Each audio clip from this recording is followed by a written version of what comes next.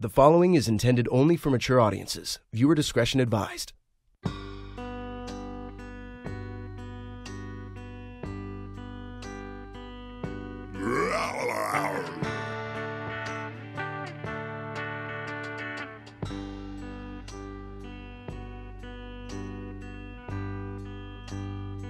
You sure do got a lot of these video games. Is this what your show is about?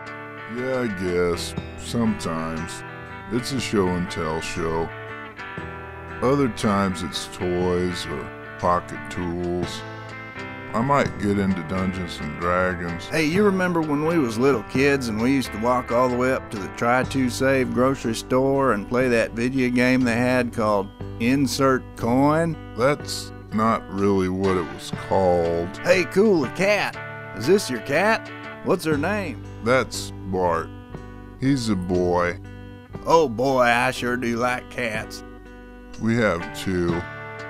Where's the other one? Hi, Bart. He's so cute. He's friendly, huh? Yeah, Bart's great. Coochie coochie coo, Bart. He doesn't like that. Bart, coochie coochie coo. Coochie coo. Ow! He scratched me. Yeah. So Chester Charlie is heading back to his cabin now, but he'll drop by now and then to drop off videos for us.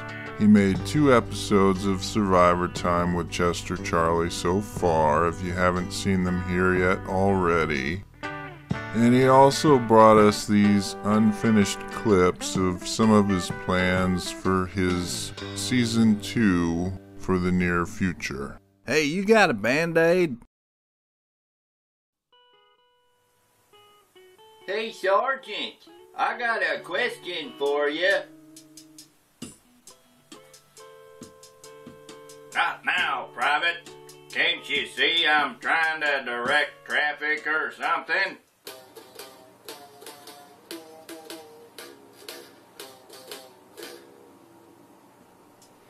Hello and welcome to Survivor Time with Chester Charlie. The first thing I wanted to show you today was this little guitar I made. I don't know if you can see this real good or not. Let's take a look. Now what you got here is a Lowe's paint stick. It's a big one. They had a sign next to them that said free, take one, so I took one. And this is it's a dessert tin from the Dollar Tree. It was $1. And I cut up the lid thinking I was going to make something else, and it didn't work out, so this is good for that. It's just bolted on there. You can see it's got a brass picture hanger for the string. String goes through a hole in the back, picture hanger holds it on. And then it's got 2 flathead screws there and there, and that holds the string in place.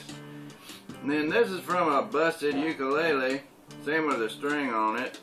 But I had to put some washers in there to make up the difference in the gap there.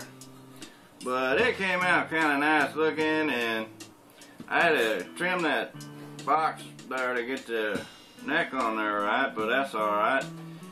Came out real good and it sounds pretty good. It's a lot of fun and it's real cheap. Anyhow, I don't know if you can see that right there, but it says right there, it says 100% wood.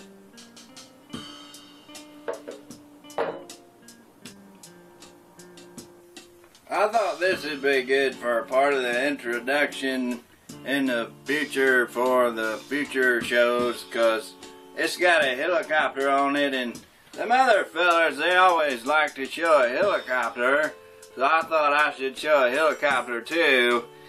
And then they like to say tactical a lot, so I thought that'd be good in the introduction there.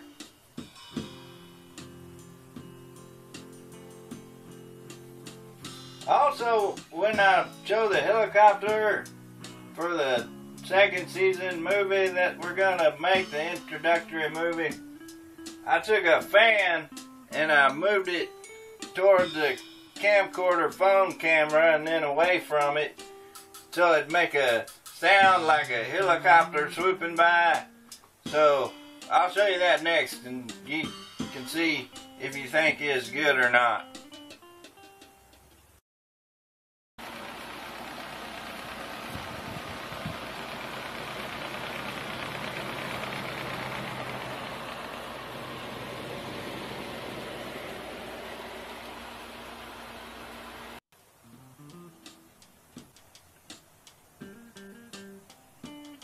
Also, for during the introduction movie that we're going to make for the show, I thought I'd show a sign about shelter building, because them other fellers, they always talk about shelter building and show that in their introduction, so I thought I would do that too. I put some of my pouches there in the front there to kind of show it off and make it look more tactical, but then I thought maybe that was too many of them and it was kind of cluttered up.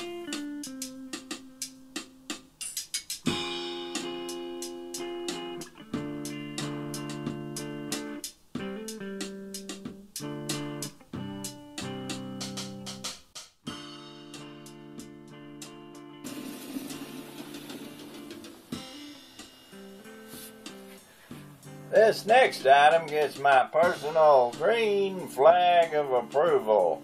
I couldn't believe I found it at the Dollar Tree for only $1. What it is, it's a Realtree camouflage BlackBerry phone case. BlackBerry is kind of like a cell phone. I guess they're trying to be like Apple, but they had to pick a different fruit to be. First of all, since I was talking about all these little container doodads that I got, I'd show you this one. Prepare to be amazed. This knife, you got one of the hollow handles. This aluminum handle, stainless steel blade. It's got a little compass in there. What I got, I happen to find this little guy that fits in there just perfect.